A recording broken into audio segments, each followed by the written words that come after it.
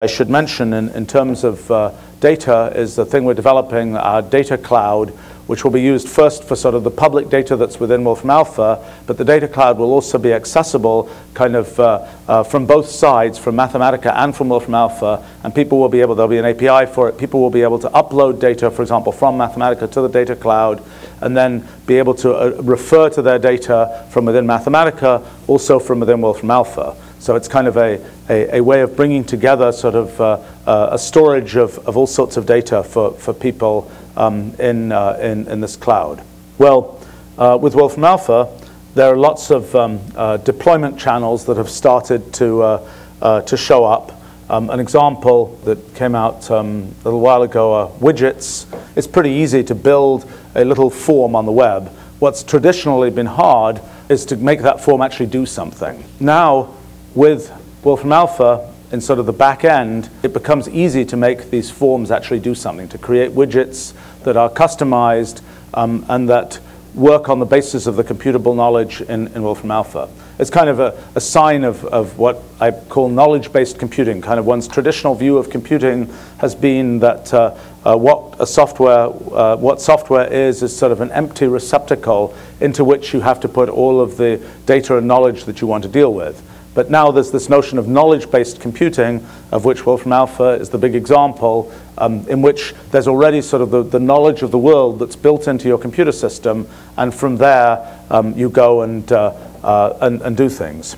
So for example, here, let's see, I can go ahead and sign in to the widget builder here, oh, look at this. This is, okay, so this is something else which I should mention. This is part of our uniform Wolfram ID system for all Wolfram technologies and services. This is something that's in Mathematica 8. We have greatly streamlined the way that Mathematica gets installed on different computer systems. We have a general activation scheme for doing that. And this is just one little corner of the use of Wolfram IDs. And now, for example, I can create a new widget here.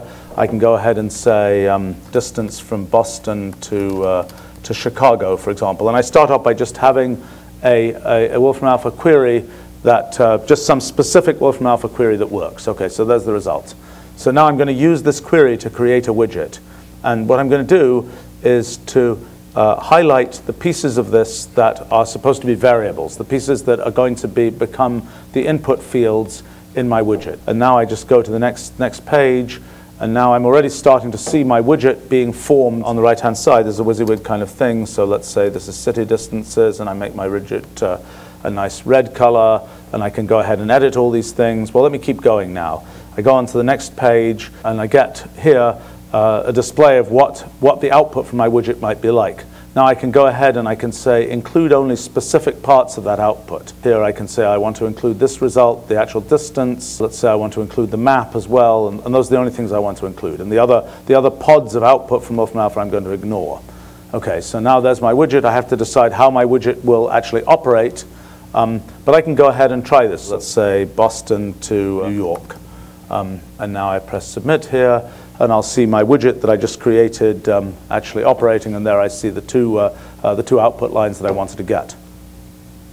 So now I can go ahead and publish this widget. Then I can get this widget embedded in a blog, a website, all sorts of other kinds of places. In the future, there will also be Mathematica widgets using the same kind of technology, but instead of just having a pure sort of WolframAlpha API call, it will be possible to have a little bit of Mathematica code in between the WolframAlpha piece and the final widget, so that you can do sort of further customizations of what's happening.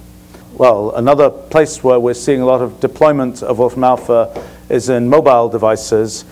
This is the WolframAlpha app on Android. With Android, for example, there's speech input and so on that's kind of nice. One thing that you see here, by the way, is that we get to sort of be much more ambitious with the keyboard for the thing. So you can just directly enter, unlike an ordinary keyboard where you have to be using escape such and such escape to enter a special character. On one of these keyboards, you can just type an integral sign because there's a soft integral sign key.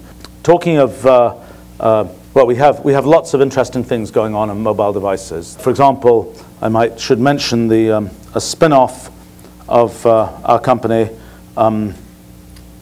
named TouchPress, which has been published Teo's hobby project. Let's see if I can get this to work.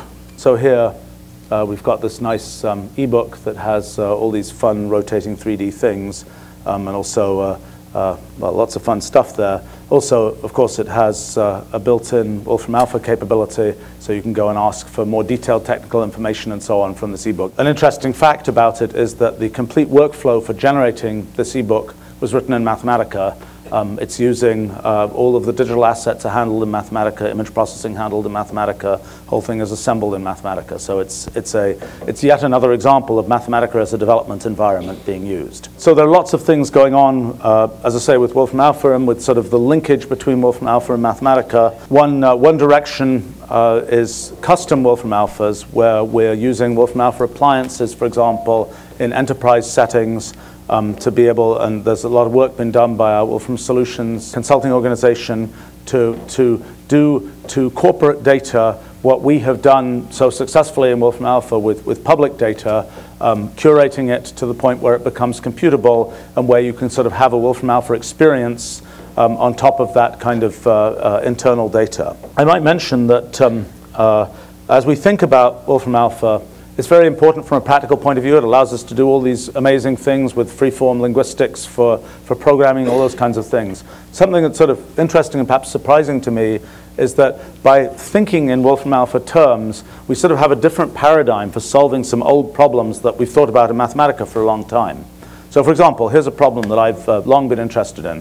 The question is sort of how should you do sort of pure mathematics in Mathematica? How should you automate pure mathematics? You know, we've been very successful in Mathematica at automating many kinds of sort of computation, many kinds of what I might call sort of, well, at first based in sort of 19th century mathematics, you know, equations, all these kinds of things. But 20th century mathematics, sort of the Bourbaki style of mathematics, it's not been so clear exactly how to automate that. You know, when you're doing kind of Bourbakian sort of very formal mathematics, there are usually places where you need to kind of drop down and actually compute something for real, and those ones Mathematica has been terrific for and has been the sort of the cause of many nice advances in pure mathematics and so on. But when it comes to sort of the generic pure mathematics paper that in my kind of version of the world, usually the first line is something like, you know, let F be a field. Those kinds of very, very sort of pure things where you're sort of describing a mathematical structure, but then you're not actually computing anything from it. Those kinds of things, it hasn't been so clear how to handle those in an automated way.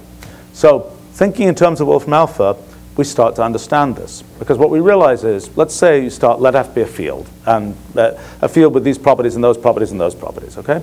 So in Mathematica, we wouldn't know what on earth to do with that. There wouldn't be an obvious sort of output to give when you just you know, issue the utterance, let F be a field, and so on. But in WolframAlpha, there is. Because WolframAlpha is used to just trying to tell you interesting things about the thing that you described as the input. So in WolframAlpha, in sort of the WolframAlpha paradigm, one is able to make progress from that. And the idea then is to take these mathematical structures that one has described in this way, and then the goal of WolframAlpha is not to compute something, it's to try to say something interesting about these structures. So in particular, in sort of some abstract sense, what one would like to be able to do is just say, here are the structures, now tell me the interesting theorems about these structures. Tell me the interesting facts about these structures. Try and automatically synthesize what's interesting about the structure that you've just described. So we've started trying to do experiments on this, and we then got into the question of can we curate the 3 million theorems of mathematics that have been published in the history of pure mathematics and so on. Can we get it to the point where we describe all these different types of mathematical structures and their relationships and so on? And this is a project, actually, it's a project that ultimately it's not clear that this is a project that I think is very important from an intellectual point of view and very important for the kind of preservation of the field of pure mathematics. It's not clear that it's a terribly commercially interesting project, and I hope we're going to be able to collect a group of mathematicians and funding and so on to sort of embark on this kind of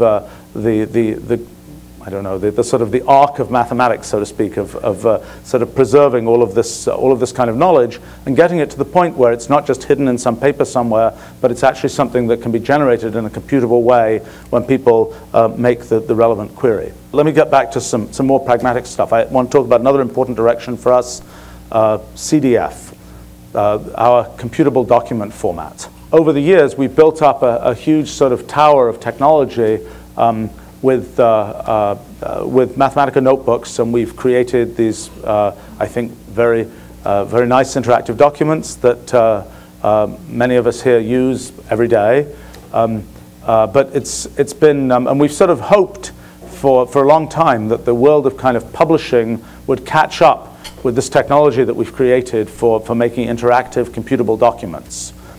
Well, I think it's finally time for us to say what we've got is not just something that was set up from Mathematica as Mathematica notebooks. It's a more general kind of thing, and it's relevant to any kind of computable document.